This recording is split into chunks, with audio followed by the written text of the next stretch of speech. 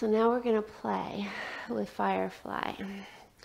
So do what you can and just have fun with it, because it will come. Everything comes. I never thought I could do anything that I've learned how to do, all right? We're going to bring the feet underneath the hips, bend the knees, and you're going to try to walk shoulders underneath the knees. Mine don't really go that deep, but I get fairly close. But my shoulders are not underneath my knees. And then drop the butt and bring your fingers in line with your toes. And then walk your big toes to touch. Now this is called shoulder pressing pose. So you're going to see if you can float the toes up.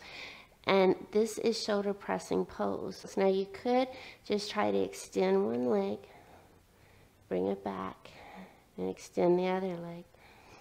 And you could just do that left and right. If you wanted to, float both toes up, lean forward, use your core, point through your toes. Try to straighten your arms and breathe for 5, 4, 3, 2, 1. Now you could just fall on your butt, or you could put the feet flat. Try to remove your elbows from under your thighs and slowly come to sit.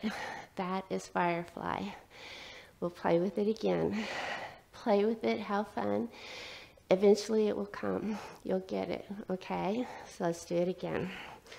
Go ahead. Bring your feet under your hips. Walk your shoulders under your knees to the best of your ability.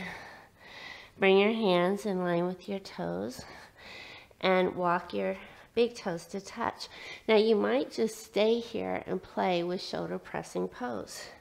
So just float the toes up. This is an arm balance and it's a win. This is a win.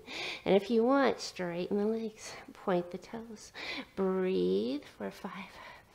Keep the core engaged. 4, 3, 2, 1. And whenever you're ready, no hurry, come on out of it. Well done, you guys.